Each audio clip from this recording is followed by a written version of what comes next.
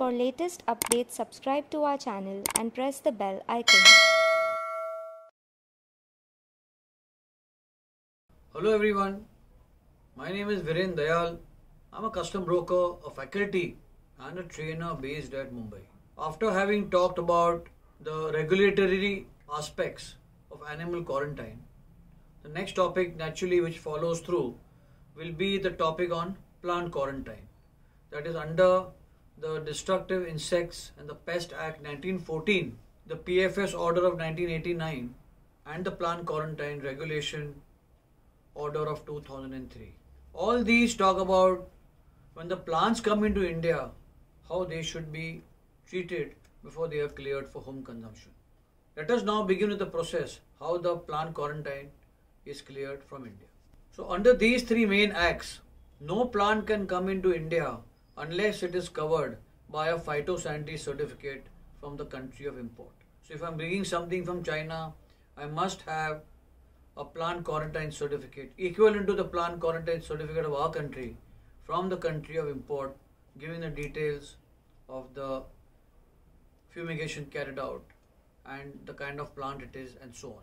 With a few exceptions to cut flowers, garlands and bouquets which are normally for personal use, up to 2 kilos per consignment can be allowed without going through the plant quarantine certificate from the country of origin. So under the SWIFT module, when an import takes place, the importer or the authorized agent will notify in the e-Sanchit document that certain plants of a certain category are being imported by them, and accordingly under the single window, the PQ, that is the plant quarantine department, will be triggered about the arrival of a certain kind of plant in India. This must be done before the plant arrives into India. All necessary documents like phytosanitary certificate, the details of country of origin, the invoice, the packing list, the bill of lading, and of course the bill of entry must be filed in advance, especially for plant quarantine consignments, so that necessary preventive action and required action under these three laws can be taken by the authorities. The nominated inspector will draw samples for which the necessary arrangements will be made by the importer or his agent, and the samples will be taken for further testing in the lab by the inspector appointed under the PQ regulations.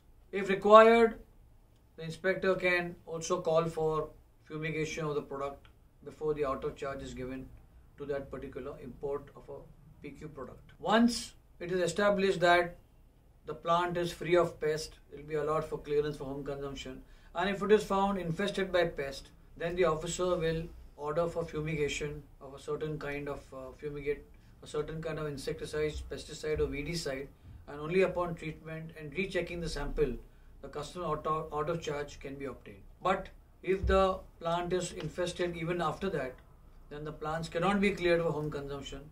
They have to be destroyed or re-exported. Also, as per the plant quarantine order, no product which is packed with wood will be allowed to be cleared unless the ISPM standards, that is the international standards for phytosanitary, has been complied with, and the pallets or the wood products are adequately fumigated or they are covered with the heat treatment certificate from the particular country that they are pest free.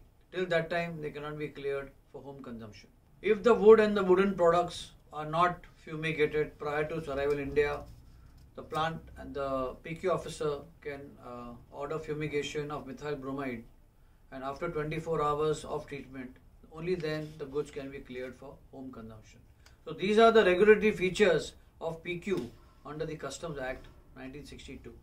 Thank you. For detailed learning of all logistics subjects, visit www.logiveda.com.